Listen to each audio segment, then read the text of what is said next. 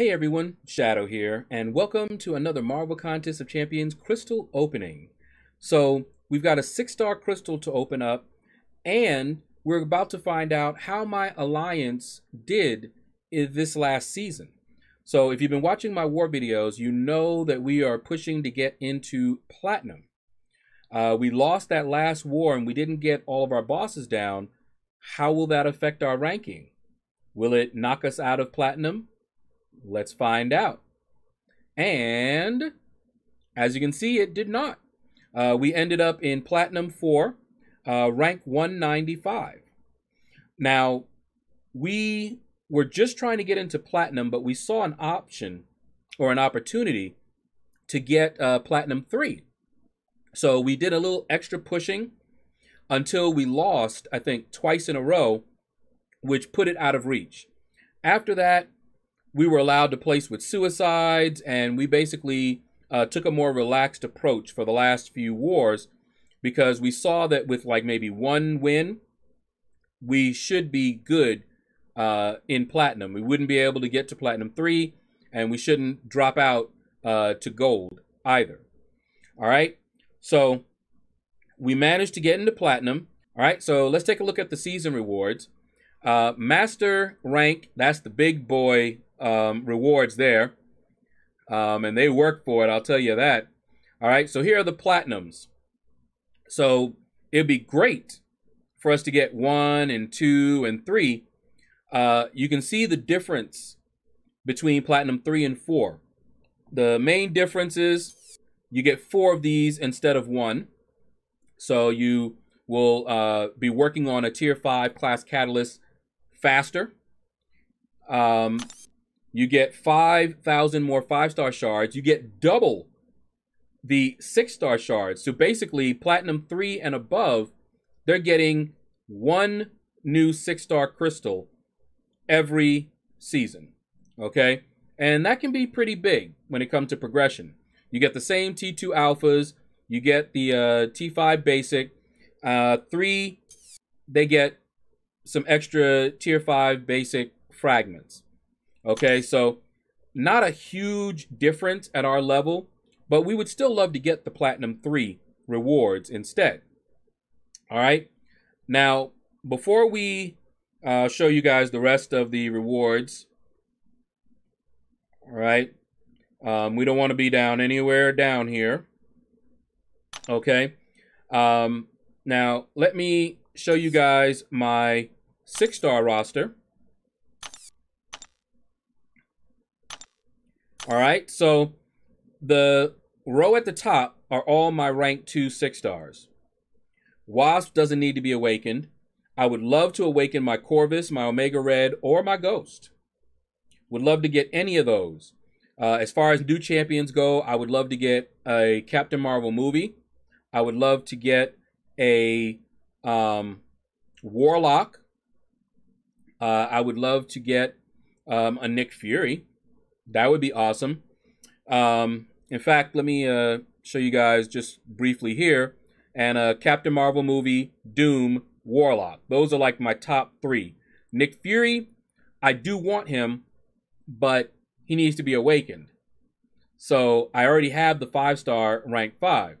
So I don't mind this roster here. And I have uneven arena teams. So in this 6-star opening, I want to even out my arena teams. Okay, a new champion. If I can't get Doom, Captain Marvel movie, Warlock, I just want a new champion. If he's a good one, great. If I have to get a dupe, I'd rather get a Ghost, Omega Red, or Corvus. And if I can dupe my Omega Red, that would probably keep me from ranking up my 5-star if I ever get one. We'll have another opening where I'm going for Aegon, but Omega Red is a possibility from those crystals. I'll take a 5-star Omega Red right up to rank 5 and start working on maxing his SIG. And I'll use him over this 6-star. All right, let's take a look at the rest of my roster here. And that's Sorcerer Supreme. Yeah, love her. All right, and Here we go. Okay. All right. So let's see here. Keep going. Keep going. Keep going. All right. So guys, we had a little technical difficulty when we were making this video.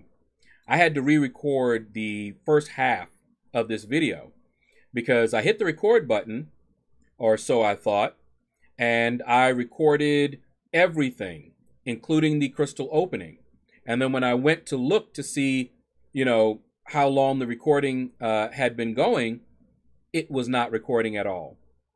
And I was already on the end screen. So what we're going to do is hide the champion that I got, give a little bit of suspense. Now, as I told you before, I wanted a new champion. If I couldn't get one of the three, you know, Doom, Captain Marvel, or Warlock, I just wanted a new champion. I don't have even arena teams, and I wanted to even up my arena teams.